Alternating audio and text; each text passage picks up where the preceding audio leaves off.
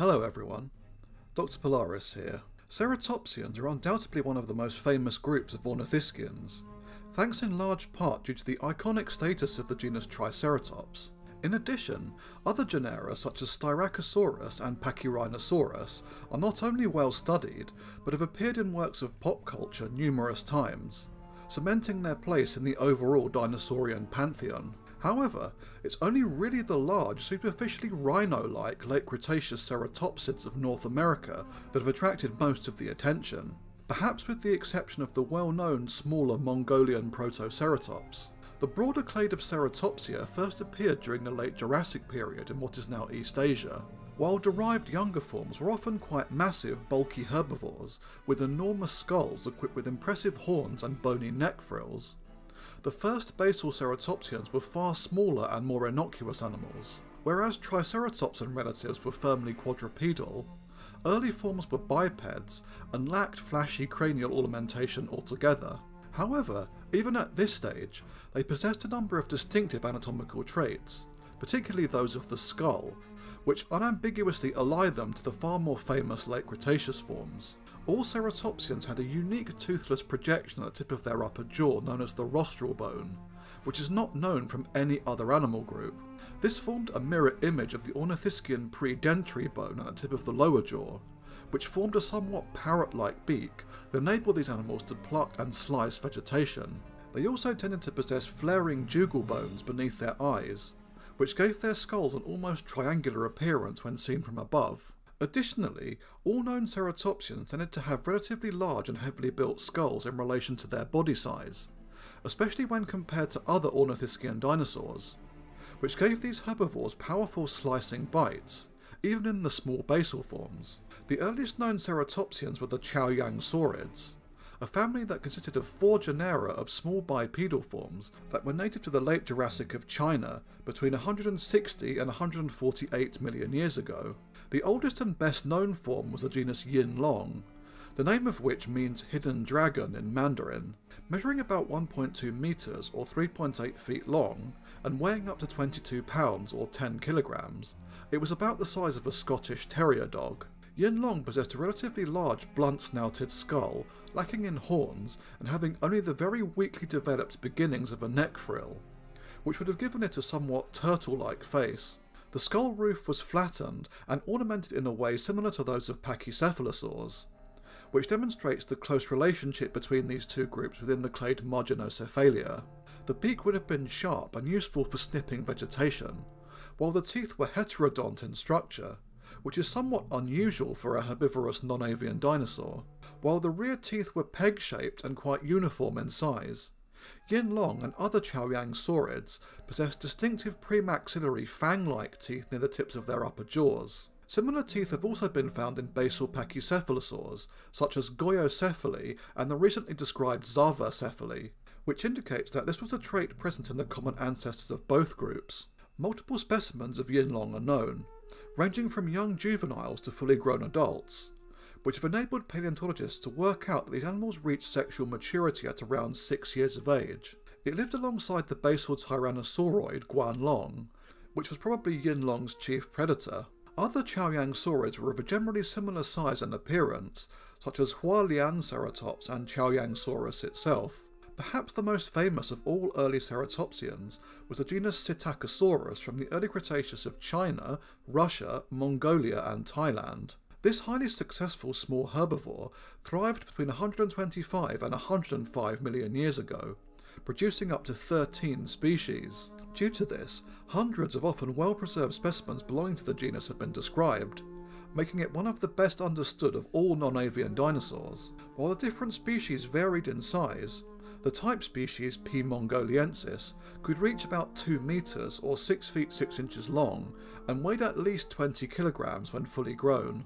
These animals possessed relatively stocky builds and heavily derived skulls for early Cretaceous ornithischians, being tall and blunt with powerful beaked jaws. These animals possessed teeth that were self-sharpening, although unlike the later ceratopsids, it was not able to effectively chew its food, having to swallow gastroliths instead to help digest plant matter. All Psittacosaurus species had relatively large eyes, which suggests a good sense of vision useful for finding food and avoiding predators.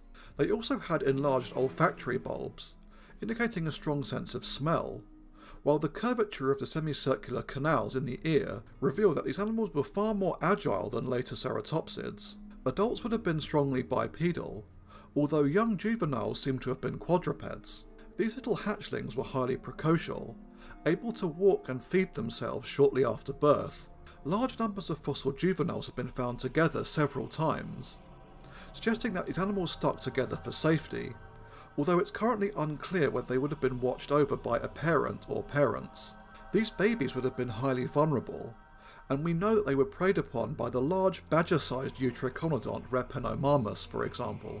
One spectacularly preserved adult specimen, known as SMFR4970, has allowed paleontologists to deduce that Psittacosaurus was probably counter-shaded, with a scaly hide that was darker on the top of the body and lighter underneath. This is similar to modern forest-dwelling deer and antelope, which makes sense given that Psittacosaurus also lived in the dense forested ecosystem, where camouflage would have been a valuable trait. Additionally, this specimen possessed dense areas of pigment on the face and shoulders, hinting that these were the darkest areas of the body.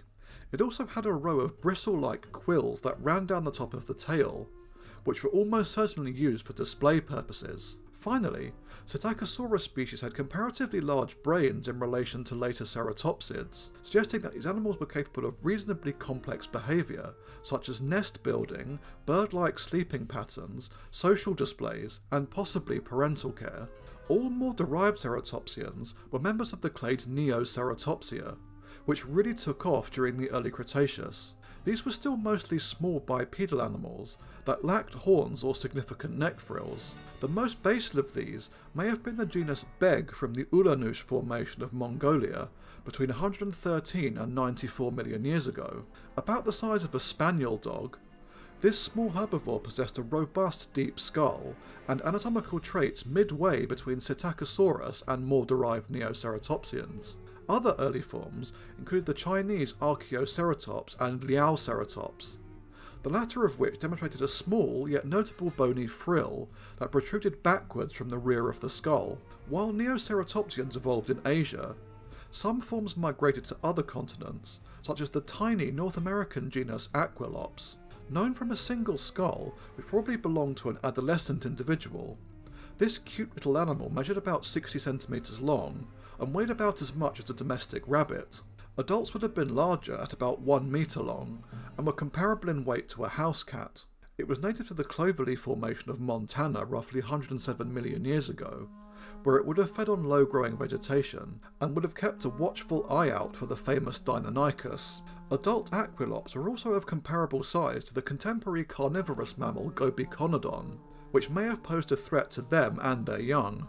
It was potentially a close relative of the short-snouted Auroraceratops from the early Cretaceous of China, which was significantly larger than Aquilops at around 15.5 kilograms or 34 pounds.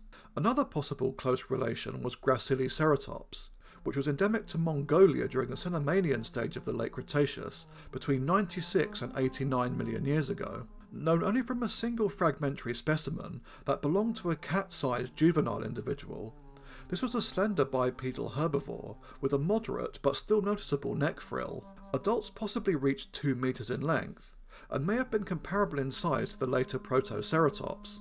Other later Cretaceous basal Neoceratopsians included Yarmaceratops from Santonian-aged Mongolia, as well as the seemingly more derived Moseiceratops, which inhabited what is now the Henan province of China between 94 and 72 million years ago. I honestly didn't realise that basal bipedal ceratopsians persisted this long into the late Cretaceous, again measuring about 1 metre or 3 feet long and weighing in at 10 kilograms or 22 pounds. This small animal possessed relatively long forelimbs, which may have enabled it to drop down on all fours while feeding or moving slowly. All ceratopsians more derived than this have been placed in the clade Euceratopsia, which contained the underrated and pretty diverse Leptoceratopsians, as well as more famous animals like Protoceratops and its uncertain number of close relatives. Many of these species were more firmly quadrupedal, at least as adults, with Protoceratops and some Leptoceratopsians developing more prominent neck frills. They still lacked horns, however, with this iconic trait only appearing in the more derived ceratopsoids such as Zuniceratops. Although the massive diversification of these animals in North America would only occur within the last 20 million years or so of the Cretaceous, and is best left for another time. In conclusion then, Ceratopsians spent the majority of their history as quite small bipedal herbivores that lacked horns and expanded neck frills. They were clearly successful animals, which is probably at least in part because of their ability to handle tough vegetation, which may have been off limits to other small ornithischians. Thanks for watching, everyone. The next episode will be covering another very distinctive group of dinosaurs, with these being the bizarre herbivorous therizinosaurs, which I honestly can't believe I haven't discussed yet on this channel. See you again soon. Cheerio.